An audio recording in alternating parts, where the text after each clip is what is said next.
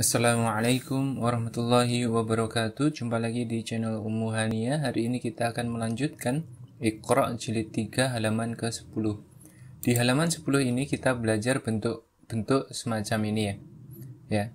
Ini huruf ta. Jika dengan kasroh berarti ti. Dan ini juga ti dalam bentuk yang lain.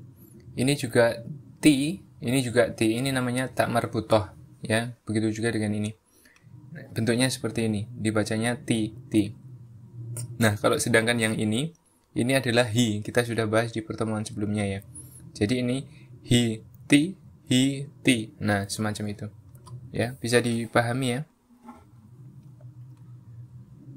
Baik, kita akan langsung latihan saja. Ti.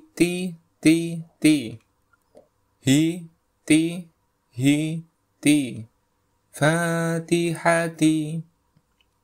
Akhirati, rafiqati, ghabarati, amila, saliha, alihati, hijarata,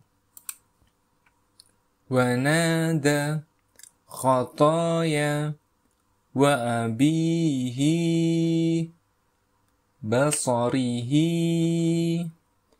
aqima, mahisa, dahidati, ghashiyati, madaji'a, aminina, ta'amihi,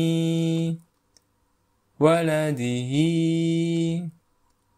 bisihafi, marida, zabaniyati, qatarati. Nah, seperti itu. Silahkan diulang, dibaca sendiri-sendiri dari sini hingga sini sampai benar-benar lancar dan benar panjang pendeknya, benar lafaznya.